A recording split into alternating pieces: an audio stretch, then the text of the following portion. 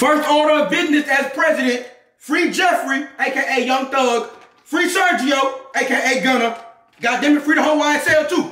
Hit the Secret Service. Yeah.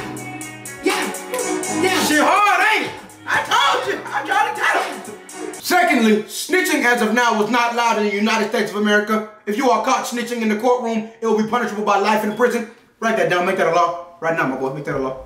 Third, lying in your raps, also known as rap cap on the street, will now be punishable by a $500,000 fine. And we know most of you rappers ain't got $5,000, so I advise you, stop the bullshit before you get too ahead of yourself, alright? 4, any plug overcharging on the Zod is allowed to be and will be robbed. We will no longer condone this type of bullshit in my country. Please and thank you. Please and thank you.